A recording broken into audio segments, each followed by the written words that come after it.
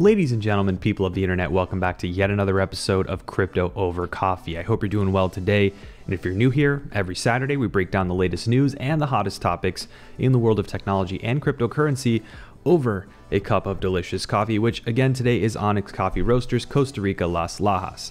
That being said, in today's episode, I'm talking about Terra LUNA and why it's poised for huge growth in 2022. Elrond, our usual 404 Logic Not Found segment, and more. So make sure that you stick around for the whole show, no matter where you're watching or listening to it, for all these updates, okay? If you like crypto, please do subscribe to the channel and hit the bell notification button, or you can follow the podcast on your platform of choice so you can get a heads up whenever I post new episodes of Crypto Over Coffee every single Saturday. And just a friendly reminder, please be aware of scammers that are in the comments of YouTube posing as me and other crypto YouTubers trying to scam you. This is happening across all sorts of social media platforms, people impersonating me and other people in the crypto space. Remember, I don't have a WhatsApp. I'm not going to ask you to contact me. I'm not going to ask you to pay me, okay? If the comment does not have the name highlighted like you see here on the screen, it is not me and you can report them. So please be safe. By the way, thanks to everyone who entered the giveaways for last week's episode 100 of Crypto Over Coffee celebration. I have reached out to the winners via YouTube comments and Twitter DMs. And so for those who won the random draw, congratulations. Make sure you check your notifications to make sure you get a heads up to see if you won. All right, so the headline of this video tells you the main story, but I want to tell you some of the reasons why I think that Terra LUNA looks poised for huge growth in 2022 from my perspective, even after an already great 2021 with a lot of growth. At the beginning of 2021, Terra, the smart contract-enabled network in the interoperable Cosmos ecosystem, or in the Cosmos, was a little-known name, with a few powerful dApps built on it, and those were like Anchor Protocol, Mirror, and Chai.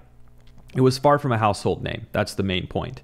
And at the end of 2021, Terra had over 100 dApps, huge growth of its native token Luna, and adoption for the UST stablecoin, a larger total value locked in DeFi than Binance Smart Chain. Needless to say, it grew a ton. Now in 2022, I have no doubt in my mind that growth will continue for a number of reasons. First of all, the Cosmos ecosystem itself is growing and liquidity is flowing into Cosmos projects as they've sort of come to maturity along with the Inter-Blockchain Communication, or IBC protocol, for multi-chain interoperability. The fact of the matter is that builders seem to want to build on interoperable blockchain networks, and it would make sense for them to do it, right? You're getting more potential users, more potential liquidity or value flowing into your dApp, etc., because you're not limited to the users of your origin chain. Users can come from at least the entire rest of the Cosmos, but with things like the Wormhole Bridge, you have access to Solana, to Avalanche, to Ethereum, and more, in addition to what's already there natively. What that equates to is Terra starting to serve as sort of the fulcrum for DeFi and even metaverse type use cases through interchain applications that span many different blockchains. And that's a really good place to be. It puts you at the center of it all. Now, it's equally important for a smart contract-enabled blockchain to be adequately full of users and liquidity, but also to have developer friendliness, because devs will not build if they're not equipped with the right tools.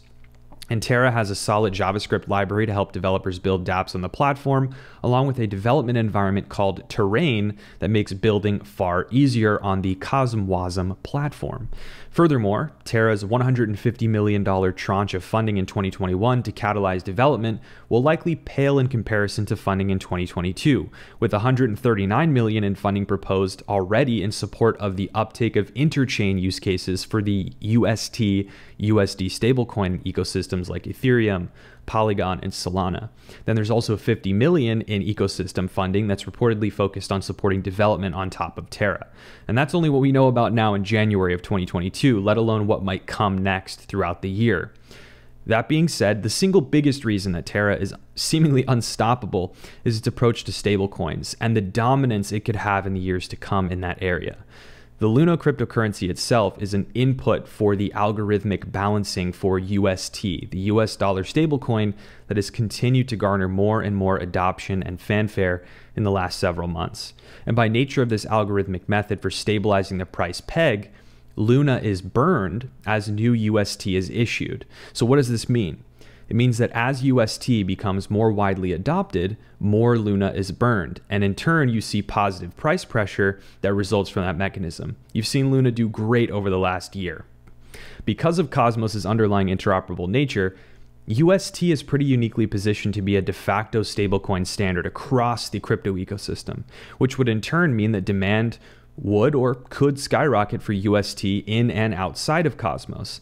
And this is undoubtedly why that aforementioned funding is going towards the adoption of UST in DeFi outside of the Cosmos. So Terra's early focus on native stablecoins and adoption of the interoperability technology in IBC is the key to this growth, and it will continue to be the key in 2022. Liquidity and stablecoins drive the entire ecosystem around crypto, and Terra is a huge player in this area. There are even rumors abound about a big set of updates coming under the name of Redacted, basically a redacted name we don't really know, and that's piqued my interest. But I won't speculate as to what that news is, we'll just have to wait and see. And you'll notice that I haven't made a bold price prediction here. And that's because it would be unfair of me to do so, because I have no idea where the price is going from here. However, I have long-term conviction in Terra, whether we go up, down, or sideways in the months to come. This is a long play for me, but one that's squarely at the center of my multi-chain vision for the future of crypto. Interoperability is key. Despite the regulatory uncertainty and the nascency of Terra, it is one of my most prized areas of study for 2021, and it will continue in 2022. But what do you think about Terra? Let me know in the comments. And next up, folks, is our crypto market update, which, thankfully, today has a bit of green to report after weeks of negative price action on this show. Last week, we talked about the macroeconomic forces that push risk assets like crypto down really hard, along with equities and traditional markets, for example, and the unpredictable nature of the Federal Reserve's actions that drive a lot of these macroeconomic forces. Right now, at the time of recording, we're sitting at around $43,000 Bitcoin, $3,300 Ether, and many altcoins are up about 0.5% or so on the day, again, at the time of recording. This week marked a kind of a rebound from the bearish sentiment that we've been seeing for a while, but I remain unconvinced that we're done with the price volatility that we've been seeing. It's distinctly possible that $39,000 Bitcoin was the bottom, but we really don't know. And I look at some of the common metrics like hash rate on Bitcoin, which is at or near all-time highs. Balance on exchanges continuing to drop overall, and more big name players buying Bitcoin, right? This 1% allocation for the Rio de Janeiro Reserve, it's pretty significant, and it paints a more positive long-term picture for me in terms of Bitcoin. And you know the drill. Where Bitcoin goes, the market follows. So watching Bitcoin's performance is critical to understanding the market conditions. Now, the wild card is the aforementioned Federal Reserve approach and the actions they take. Because if we see large-scale asset sell-off, rising interest rates, etc., things could get really ugly really fast, along with other risk assets. So it's somewhat unpredictable, and you need to know that risk and that lack of predictability if you're getting into the markets right now. Please be very careful, okay? In other news, the time has finally come, and one of my favorite metaverse projects, Network, or NetVRK, is starting to roll out with NFT minting for those who purchased land, vehicles, avatars, etc. in the NFT sales last year. Full transparency, I did buy land in an early sale for Network. Why? Because I love the project, and that's why I talk about it on the channel so much. But anyways, I've left a link to the guide for minting your NFT land, vehicles, and avatars in the description in case you are one of those who bought into these early sales of Network assets. Once minted, you'll be able to see your NFT assets on OpenSea in your wallet, and in late January, these assets will become tradable on the open market after a sort of vestment period. This marks the very beginning of what I think will be a huge growth phase for a Network, because now that users have the assets in their wallets, the next pieces can fall into place around the utility for these assets, like land and vehicles and avatars, and making them playable and usable and tradable. Next, the Network Marketplace is going to launch, which will allow users to openly trade these assets. And then the path to exploring the digital world Network has created will really kick into high gear. To my knowledge, there will also be a Phase 3 NFT sale coming up for those who want to check that out. But nonetheless, keep your eye out for the Hashoshi headquarters in Network when the launch does come. I'll come up with some fun community engagement events to facilitate in the digital world. Now, I do also want to cover a really important topic that I actually don't think I've really talked about on this channel before, and that's the idea that blockchain protocols, a lot of these layer ones, for example, have to come up with a solution for the ever increasing resource demands for nodes or clients who keep a copy of the blockchain ledger. If you think about sort of the mechanics or the way that a blockchain works, it basically is a network that reaches consensus amongst a set of distributed nodes or clients who each keep a copy of this blockchain ledger. And at each round of consensus, a new block of transactions is appended to the last one in a verifiable and tamper-evident chain. In other words, this blockchain is append only, where new data is appended to the existing history of the blockchain. And by that hand, each node client in general needs to store this history as it grows. To a point, this storage requirement, among other compute resources, means that the bar keeps getting higher for those who wish to run a node and independently validate or participate in the network. And this is a threat to decentralization, because if that bar keeps rising, people that can't handle that, people can't afford that, can't participate. And one that every blockchain must solve. This is a problem that every blockchain must solve. So we need ways to securely store historical data in a verifiable and decentralized way, and to serve that up in that same way without requiring it all to be stored on disk. So to give you a bit of context, Ethereum right now, about a block height of 14 million blocks. The historical data takes up around 410 gigabytes, at least on my node. And you need a nice 1 terabyte SSD to even consider running a full node. And that's going to continue to go up from here. So I read a really cool Ethereum improvement proposal, which is number 4444 or 44s, that would seek to prune historical data on the network on a rolling 1-year basis in epochs or consensus cycles. And this would reduce the compute resource demands for validating new blocks and running a node therein, whilst also balancing the security requirements and the requirements for verification. The trick is then finding a way to adequately store and decentralize the full historical data that's still important to have, and to serve that up in an effective way. So there are many ideas here, like using IPFS, for example, but this proposal is likely going to evolve over time. And I know it's not all done and dusted, but it's a great thought experiment that I'll be following as this wears on. In other news, this past week, news broke that the Elrond Foundation had acquired the established crypto payments platform Utrust, which I've actually covered on the channel many times in the past. And this was in order to push forward on plans to integrate merchant payment mechanisms into the Elrond ecosystem. Surely more details will come out about this ongoing acquisition and post-acquisition plan, but the concept that was introduced in the early press and media around this was the idea of merchant yield, quote unquote. This merchant yield idea is basically that rather than paying a percentage of total transaction volume to the payment processor on a cadence as a merchant, crypto payments denominated in various cryptocurrencies can be used to generate yield in DeFi, for example, to offset the cost of those transaction fees for merchants, to help them basically earn for using the platform. Of course, regulatory implications and stability of yields will be really important for any business looking to adopt this, but the idea is one that I think could make crypto payments for merchants a little bit more appealing and a little bit more sustainable down the line. So we'll have to see how this whole thing unfolds. Now it is time for Rational Reactions, a somewhat new segment on the show where I read headlines from tech and crypto related publications and give you my instant, unfiltered, rational reaction. At least hopefully it's rational. So let's switch over to the computer and we can get started. Let me get a pretty important sip of coffee here. Now, the first story is from Cointelegraph, and this story is Solana could become the Visa of crypto, says Bank of America. The Bank of America strategist stated that Solana is set to take a slice of Ethereum's market share thanks to its low transaction fees, scalability, and ease of use. Now, I actually don't think Bank of America meant this that way, but in fact, to be honest with you, I do think that Bank of America is saying something that is somewhat true. What they're saying, in effect, is that they're saying Solana is going to become Visa based on transaction volume, but in reality, I think they're also correct in that Solana is sort of this half true decentralized Web3 vibe, and then also half traditional finance, and it appeals to that sort of venture capitalist culture. It appeals to the centralized finance world, and you see a lot of people supporting it. And I'm not saying it's because it's bad, But the only thing that I want to say here is that Solana has a lot of good things about it. It has a lot of things that need work. I feel like the things that need work are only talked about by people who criticize Solana, and I wish it were talked about by people who support it.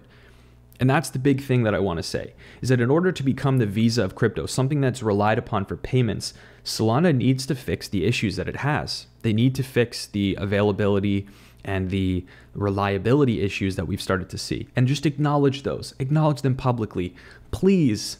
That's all I have to say. But it very well could become the Visa of crypto, both in its appeal to centralized entities and as a payment processor, but also sort of halfway in that world of Web3. So I don't know what you think about that. Next in the list is also another Cointelegraph story. Coinbase announces nearly the entire company will shut down for 4 week-long breaks in 2022 to allow workers to recharge. Given the intensity of our work throughout the year, we think this is the best way to ensure our pace is sustainable for the long term, said Chief People Officer LJ Brock. That's from Coinbase. This is, maybe you're going to think this is irrational, but if anytime the markets are way up or way down, Coinbase already shuts down, so they already are getting some breaks. Okay, now we can laugh about that, but it's actually not really that much of a joke. It's kind of true. But I actually think this is, realistically, jokes aside, a probably good thing to see, is that we don't need to recreate the culture of traditional finance, which is like insane hours, you know, working round the clock and all that sort of thing. The markets in crypto never sleep, and it's very difficult to disconnect, even as an individual not working at Coinbase. So I actually applaud them for doing this, even though I just made a joke at their expense. Next question is from Cointelegraph. Vitalik deluged after asking for the most unhinged criticisms about him. Buterin has been the golden child of crypto and the recipient of some of the most trenchant criticism, or trenchant. I've actually never heard that word. For a bit of fun, he decided Friday was the day he wanted to dig some notable digs up and share them with his Twitter followers. I want to just say that I actually did read some of these tweets and some of the things that people say about Vitalik. I don't understand, because quite frankly, even if you hate Ethereum, even if you lost a ton of money to gas fees, the stuff personal, the kind of personal stuff that was said about him is really kind of crazy, and it's a proof that the sort of Anon culture has its benefits, but also some really bad things about it too, because people are comfortable saying terrible stuff. Vitalik actually deserves a lot of credit because he is intellectually honest. He acknowledges the issues with Ethereum, he acknowledges the failures he has made in the past, and he's always looking to improve in the future and to fix those problems. He doesn't deserve this type of abuse, so I just want to put that out there and let that be known. This one is from CoinDesk. Nayib Bukele is not the Bitcoin hero we need. Evidence that El Salvador's president has targeted journalists and suppressed free speech contradicts Bitcoin's core values. Listen, I think it's cool that El Salvador has adopted Bitcoin as legal tender. It's really cool. We get that. Here's my issue. I don't think this is the way to do it. Bitcoin is only freedom if it's a choice. If I can, as a citizen, make a choice to use Bitcoin as an alternative to something else, that's when Bitcoin's at its finest. It's not when it's forced, when everyone has to do it even though they don't want to. That's not freedom. And for someone to, and I don't know as much about this, I'm reading this headline, so I haven't gotten to see all the things, but I've seen some concerning stuff from this leader, if you can say that, in El Salvador. Stuff that is not in line with the ethos of Bitcoin. And that scares me. I don't want this to be the example of what other countries should do with Bitcoin as legal tender and Bitcoin at the center. I don't think that's healthy, and I don't think that's good. I don't know what you think. Let me know in the comments if I'm way off. And the last one for the day is also on CoinDesk. Web3 is a long fight worth fighting. Decentralization has been on the minds of internet futurists for more than 20 years. That doesn't make the need to break with Web 2 any less urgent, says CoinDesk's chief content officer. I agree with this statement. Web 3 is a long fight. There are issues here. Jack Dorsey, we talked about his talk about Web 3 being just another sort of iteration of the old version of things with VCs dominating everything where you don't actually own anything. I don't really agree with that, but I do agree that there's a lot of growing pains that are going to be associated with this. It's going to take time to get to the end state that we're looking for. And a lot of the Web3 of the future hasn't been invented yet. it's 2022. Like, this has not even been around for that long, and it's going to take time for this stuff to mature. It's a big change. And so I don't think that we need to be in such a huge rush to say, oh, it's over, it can't work, or it's not going to work. A lot of this stuff hasn't been invented yet. Maturity is coming. So completely agree with this statement. That being said, let's talk about something I don't agree with on 404 Logic Not Found, which is next up. Now, ladies and gentlemen, it is time for 404 Logic Not Found. And for those of you who are as of yet uninitiated in this little firecracker of a segment, I highlight notable tech-related fails or otherwise stupid moves in the world that need to get some attention. And speaking of attention, if you want to help this episode of Crypto Over Coffee get some attention from the algorithm robots that control this whole thing, please hit the like button. Get subscribed if you're on YouTube, or you can follow the podcast if you're on a podcast platform, because it tells the robots that you're enjoying the content, you're interacting with it, and other people might also enjoy it. So thank you very much for doing that in advance. And this is a somewhat familiar 404, but that's still relevant, right? It's still very relevant, and it is the continued media and crypto critic assertion that crypto is primarily used by criminals or for nefarious activity. This is the most common diatribe that you hear from those who either A, do not fully understand crypto or the underlying technology that underpins it, or B, those who are motivated for another reason to denigrate cryptocurrency and all of those who use it. Unfortunately for these critics, the data, the hard data, tells a much different story than the headlines. The blockchain analytics company Chainalysis, who provide on-chain tracking and data for law enforcement, government agencies, and for other purposes like anti-money laundering for exchanges, for example, reported that cryptocurrency use for criminal activity is at an all-time low proportional to legitimate use in the last year. To be specific, Chainalysis' report found a mere 0.15% of crypto transactions to be tied to nefarious activities. Great, now do cash. And I say this in jest, but it begs a really good question. Why do the critics of cryptocurrency ignore the clear fact that Great British pounds, euros, US dollars, and other fiat currency notes are used in a far greater proportion for criminal activity than cryptocurrency is? Of course, because of the massive growth of the crypto markets, the total value of cryptocurrency for illicit use is also at an all-time high. So guess what gets reported in the headlines? And that much is obvious because you've probably seen the headlines. And by no means do I intend to minimize the fact that any amount of crime is unacceptable, but the fact remains, the data tells a much different story than the headlines. And it's that incongruency that I take issue with. I mean, Chainalysis' business model is predicated on helping catch bad people and finding these patterns on blockchains. So what incentive do they have to underreport crime? None. And secondly, if you think for 5 seconds, any logical person would realize that by facilitating criminal activity on a public, tamper-evident ledger that literally stores your every move for the world to see forever is a boon for law enforcement, not a blocker.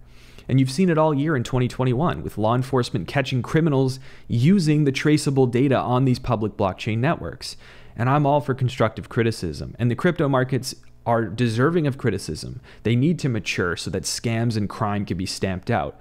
But it's an undeniable 404 Logic Not Found to attack an entire industry on false pretense like it has been for so long. Anyways, it is time for sponsor time, which keeps my coffee cup full of delicious coffee and helps me make these videos week in and week out.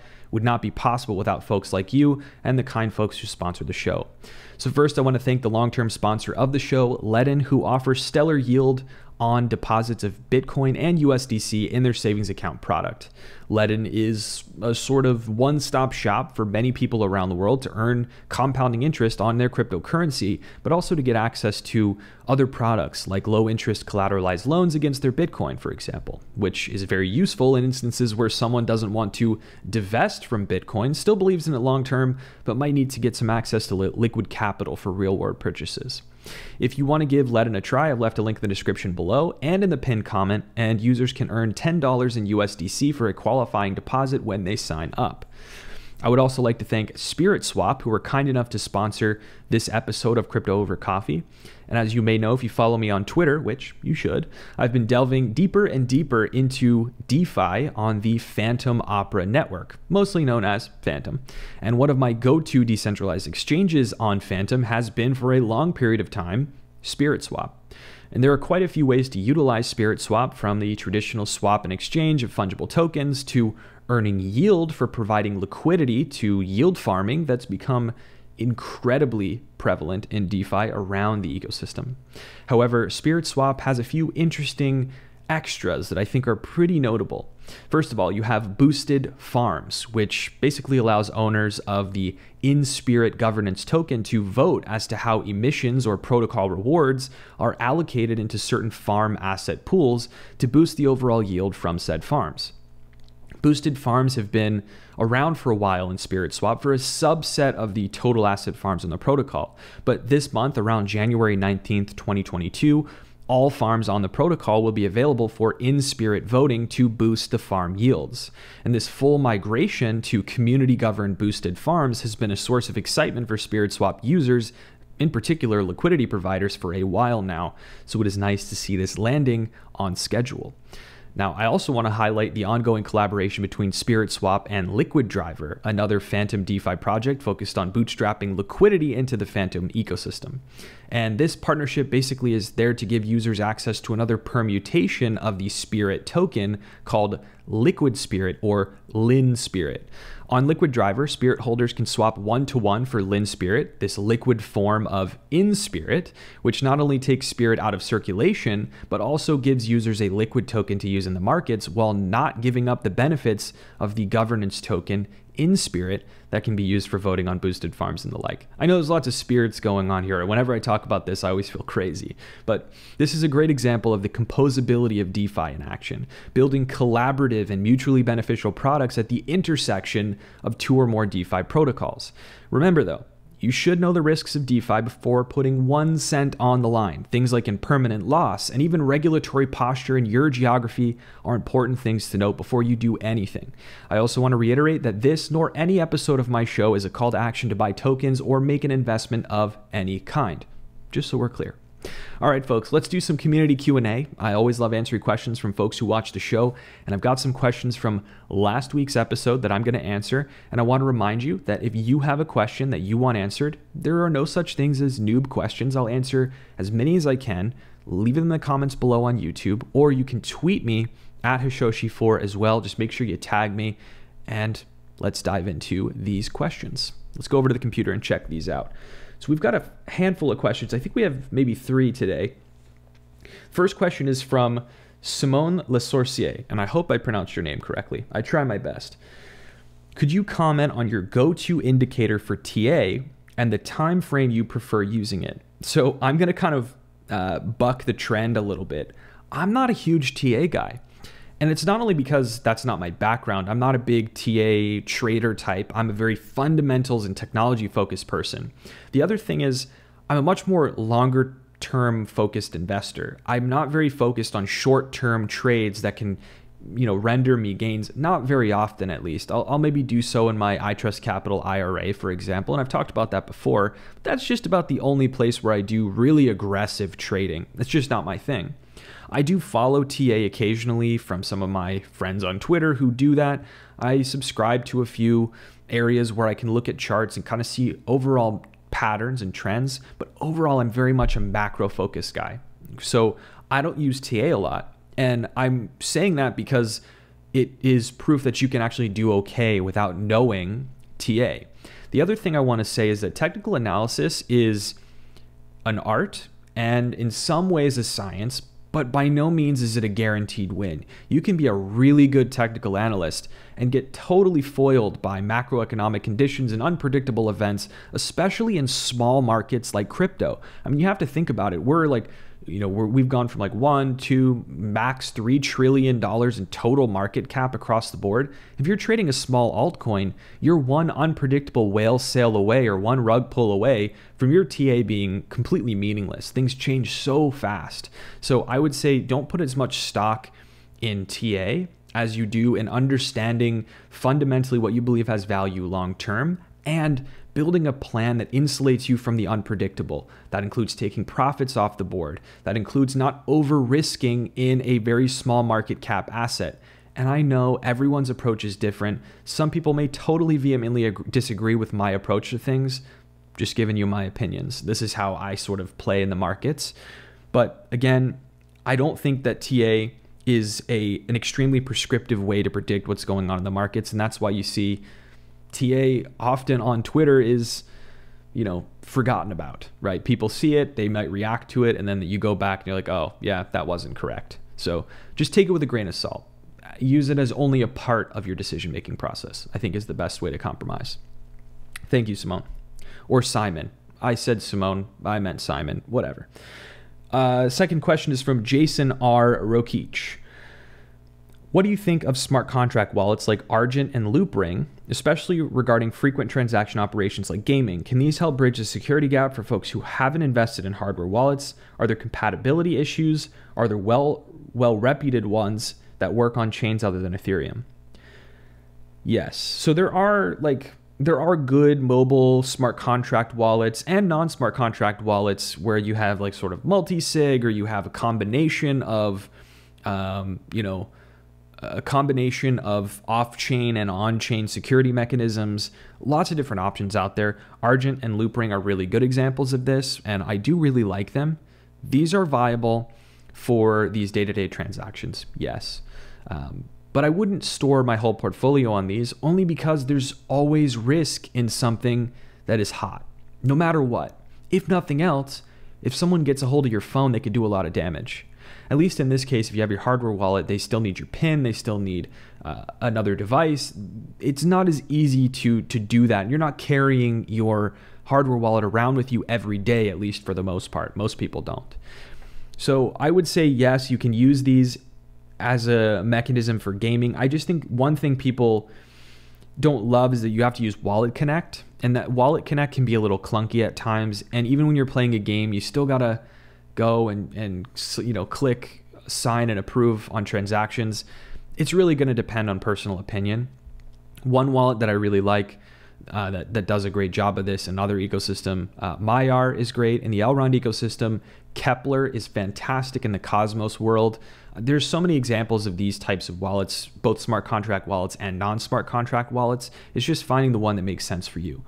Long story short, don't put your whole portfolio on there, but you can use these as a stopgap for your day-to-day transactions and your gaming and things like that. Just make sure that if you're trying to use NFTs, that the wallet you're using is compatible with NFTs. Just make sure of that. Thank you for your question. Last question of the day is from Robert Rudy. Congrats on 100 episodes. Thank you. Today's 101. On to the next one. Just started watching your channel a few weeks ago, really enjoying it. You've mentioned interoperability a few times, and I tend to agree. What are your thoughts on the best projects for this? And I always take opportunities to share my thoughts on interoperability because it is the future of crypto. I have the utmost conviction in that. That's why I talk about this so much. That's what I believe is the future of crypto. Cosmos, obviously, I've talked about that today. I've talked about it recently. Fantastic ecosystem for people to build in the interoperability space. Polkadot, another one, starting to come to fruition now. What we saw with Cosmos in 2021 is likely going to be for Polkadot in 2022. The delivery of parachains, the ability for people to use it for real and actually build things on Polkadot. We saw it with Kusama, I think almost 2 years ago now, or a year and a half ago. A lot of opportunity in Polkadot. The other thing is other projects don't get a lot of attention. You're looking at projects like Icon, for example, one that's sort of a forgotten project from the 2017 era, has built a really interesting platform in BTP, the blockchain transmission protocol. This could be a huge thing that people can use across different ecosystems. They just announced a huge incentive fund for BTP. I think it's like $200 million worth to incentivize people to use this general comms protocol. Could be huge, right? That's a huge one. I mean, you look at other projects. WanChain was another one that's been working on interoperability for a long time.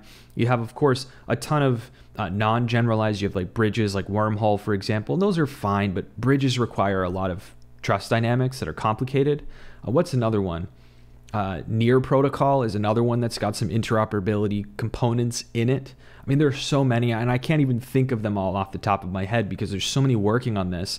But I would say the top three that I'm looking at right now in terms of doing deep technical research: Cosmos, Polkadot, Icon. Those are my top three. Not necessarily like, oh, they're going to pump. That's not what my channel's about. But it's really just interesting technology. And there are many more. Leave them in the comments below, but that's my opinion. All right, thank you so much for your question. I think that is it. That is it. So thank you for watching this episode and every other episode of Crypto Over Coffee. If you have some time to stick around, I'll leave another really important video actually about some interesting stuff going on in the space here on the video. Link screen, whatever the button is that they let me set up on the end screen. And if you're on the podcast platform, feel free to listen to another episode from maybe last week. Some pretty good macroeconomic analysis going on there. Most of all, I want to say I appreciate you so much for watching and supporting the show. Thanks for everything, for supporting me for 100 episodes. On to the next 100. Until next time, hope you and your family have a wonderful week ahead. Cheers.